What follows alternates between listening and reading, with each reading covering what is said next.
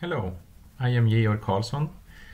In this short movie clip I introduce you to biological nitrogen fixation and give a brief explanation about how the root nodule symbiosis between nitrogen fixing bacteria and plants are formed and how these symbioses function.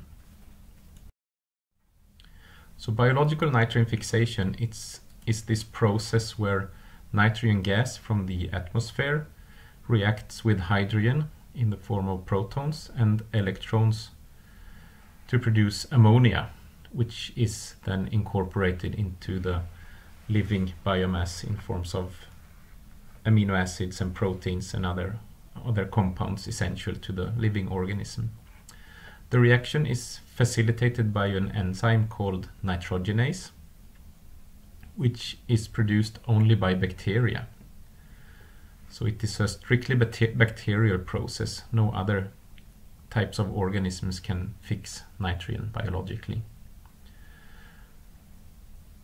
The reaction also needs energy, which is provided in this biological energy carrier, the ATP molecule, which releases energy when it's transformed to ADP, as shown in the equation here. So there are different types of bacteria that can fix nitrogen.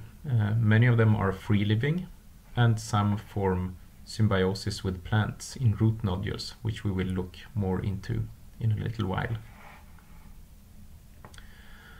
The biological nitrogen fixation is in certain ways the same process as industrial nitrogen fixation, called the Haber-Bosch process, where also nitrogen gas from the atmosphere reacts with hydrogen to form ammonia. The difference here is that these two gases need to be mixed under high temperature and pressure to make the reaction happen, and that the ammonia afterwards needs to be converted to ammonium-based or nitrate-based fertilizers, which are distributed to the crops to be fertilized. In biological nitrogen fixation, the end product is directly taken up by the organism who performs the nitrogen fixation. There are different types of bacteria that can fix nitrogen.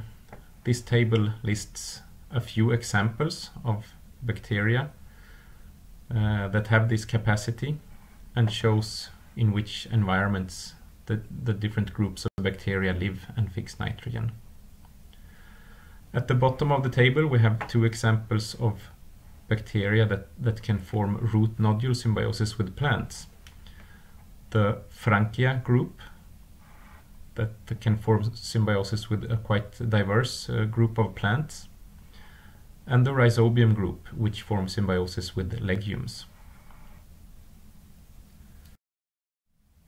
The nitrogen fixing root nodule is the result of a very complex and complicated process with many interactions between the plant and the bacteria. So this figure is a schematic drawing of the process when root nodules are formed. So this line here shows the outer cell layer of a plant root. So we have the inside of the root downwards and the soil environment or rhizosphere up here outside of the root. The formation of a root nodule starts by bacteria in the rhizosphere sensing exudates from the roots, different types of carbohydrates or proteins or small molecules that are leached out from the root and causes certain reactions in the bacteria. One such reaction is that they start to grow and divide and multiply, because some of these compounds provide energy for growth of the bacteria.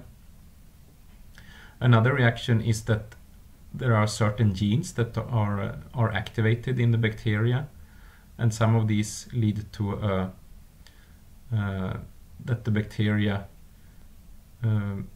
make certain molecules that are placed on the cell wall, so on the outside of the bacteria, which is shown here by a change in color of the bacterial cells. The bacteria can also move in the soil environment, and when they are getting close to the root and in direct contact with the outer cell layer of the root, these molecules that they have on the cell surface can be sensed by receptor molecules on the plant cells, which then also start some reactions, certain types of reactions inside the plant root and in certain target cells in here. For example, that we have cells starting to divide inside the root.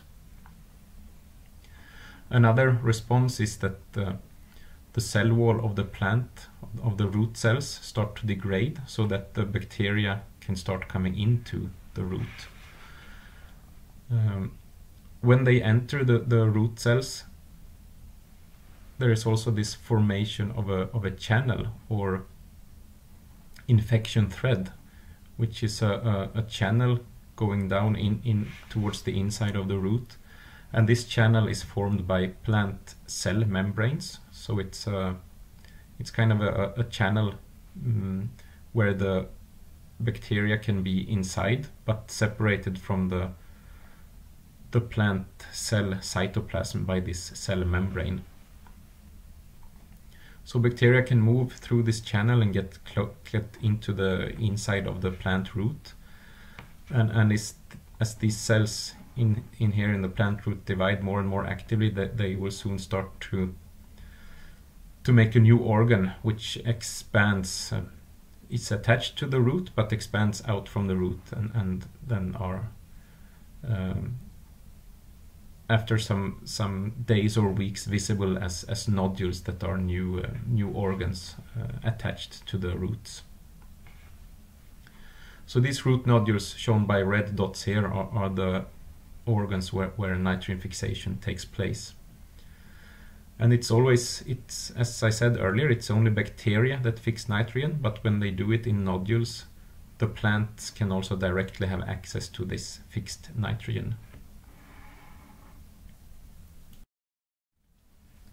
And the plant access to the fixed nitrogen is achieved through this process then that the bacteria fix nitrogen inside the nodule, and the ammonia that is produced in nitrogen fixation is quickly incorporated into amino acids, which are transported out from the bacteria cells and into the plant cells and further transported through the roots and through the vessels to the growing parts of the plant. In exchange, the plant sends carbohydrates from its photosynthesis to the roots and into the root nodules, and when these carbohydrates are metabolized, they provide energy for the nitrogen fixation process. This photo is a cross-section, a microscope image of a cross-section of an active root nodule. And it shows several things. It shows that the outer layer of the nodule has a layer of